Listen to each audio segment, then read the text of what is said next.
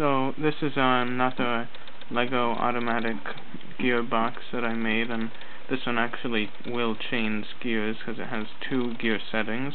This is normal, which is a 1-to-1 ratio, and then if you push this bar up, it's a small gear to a big gear ratio.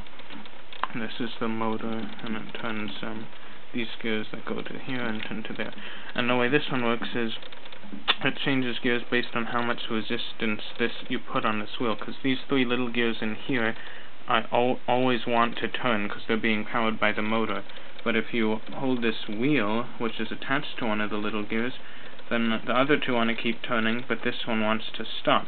So in order to accommodate for it, this whole assembly, the whole gray differential, will rotate this way so they can rotate around it, and that in turn turns this gear, which pulls this lever forward and then changes the gear settings.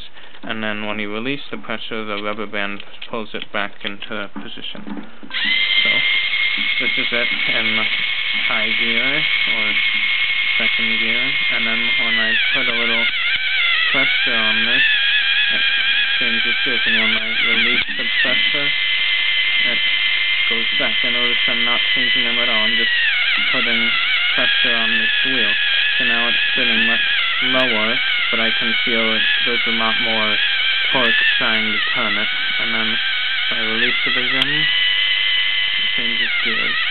Occasionally it'll get stuck, but since I put this white gear here, it usually doesn't, because that white gear acts like a clutch, and it'll allow the shaft to rotate however it wants, regardless of the gear, because it's got a wheel inside of it, as I said in my other video.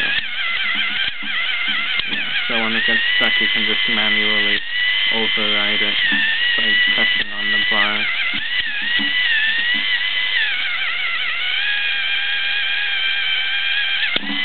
And that's it.